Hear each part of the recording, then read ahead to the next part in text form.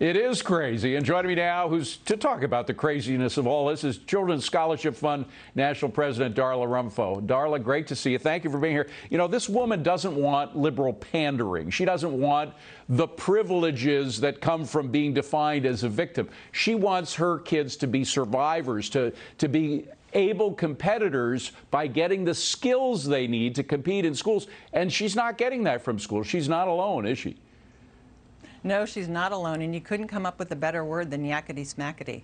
I agree. Yeah, parents are mad, they're motivated, and they're supporting in school choice in numbers like we've never seen before. And you mentioned it earlier, kids aren't learning their math and their reading. We have before the pandemic, there were less than 50% of our kids who were proficient in math and reading.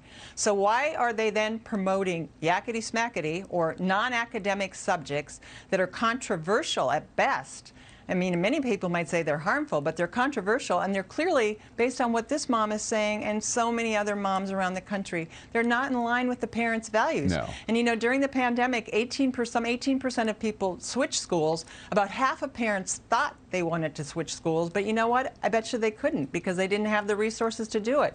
And like this mom said, we need school choice, we need it now. And I would even go beyond that and call it education freedom. We need the money to follow the child, not fund the system. And a system like they have now up in New Hampshire, we have something called education freedom accounts, and they take the state portion of the education funding for parents and kids that are up to 300% of poverty. The money goes into an account, and the parents can even spend it on things like tutoring. And don't you think with all the pandemic learning loss, so many parents would like to be able to get a tutor for their kids? Absolutely. You know, you talk about the beyond the academic stuff, which you described very well.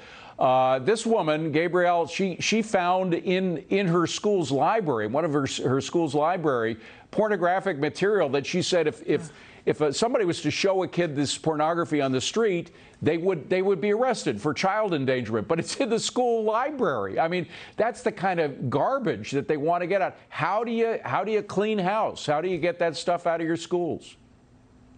I don't think we can just clean house. I really think that the only way that you can get on a consistent, continuous basis, you can fight back is if parents can get transparency, and then if they don't like what they see, they can move their kid. They can vote with their feet.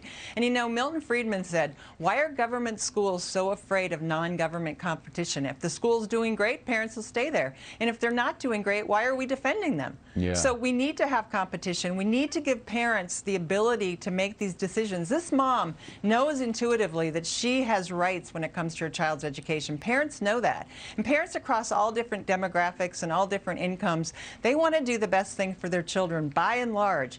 And you're right. How can it be that something which puts you in jail if you showed it to a child in the street is allowed in our government-run school system? By the way, you mentioned Milton Friedman.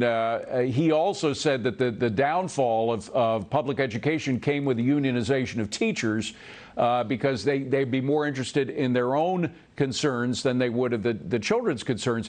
You do have an educational establishment headed by the unions that is promoting a lot of this stuff and filling classrooms with it at the expense of reading, writing, and arithmetic. You only got 20 seconds to talk about it, but go ahead.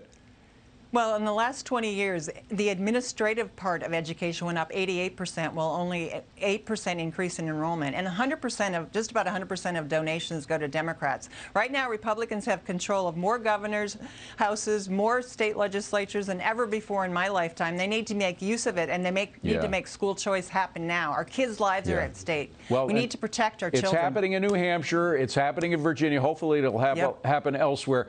Darla, great to see you. Thank you for the work you're doing. Thank you so much. Appreciate it. We'll be right back. Stay with us.